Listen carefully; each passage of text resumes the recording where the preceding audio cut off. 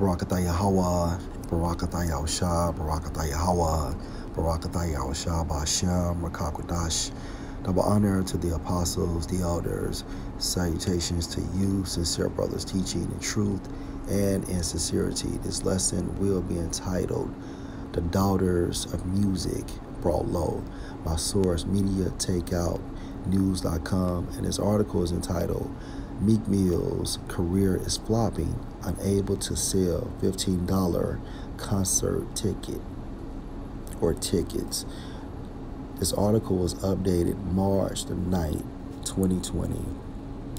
Just a few years ago, Meek Mill was one of the biggest hip-hop artists in the world, but now his career appears to be hitting a rough patch.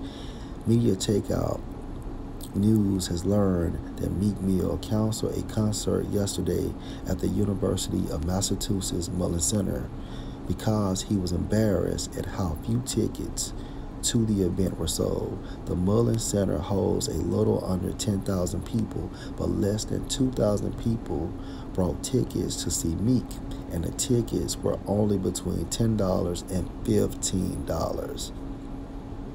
Wowzers. Here's how it's being reported in the local press. More than 1,500 students attended the concert where opening act Little TJ performed. Headline artist Meek Mill arrived at the Mullen Center but decided not to perform. An announcement was made to students at 1:30 p.m. and the crowd left in an orderly manner. Hefner Labonic noted although the concert did not go as planned, students were very cooperative. We are equally disappointed in Meek Mill's decision not to perform. Refunds will be made available to ticket holders in the near future. The concert was part of the university's anti-violence efforts during non-school sanctioned off-campus parties celebrating the last weekend before spring break.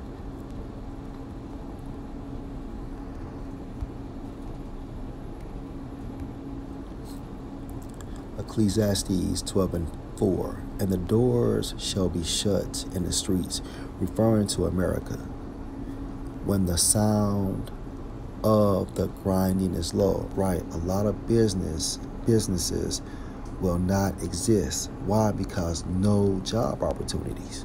Okay? Why? Because of a dead economy. And he shall rise up at the voice of the bird, meaning you're going to have people getting up early in the morning seeking employment. And all the daughters of music shall be brought low.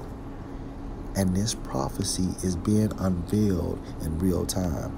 And all the daughters of music shall be brought low. Case example,